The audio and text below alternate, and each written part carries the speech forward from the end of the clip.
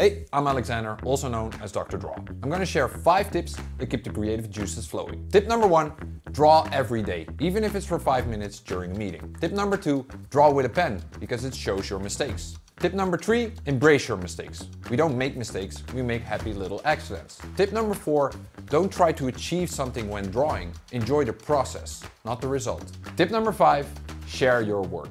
As an artist, you need to learn to deal with negative feedback, but there's a big chance people will love your work. Bye bye!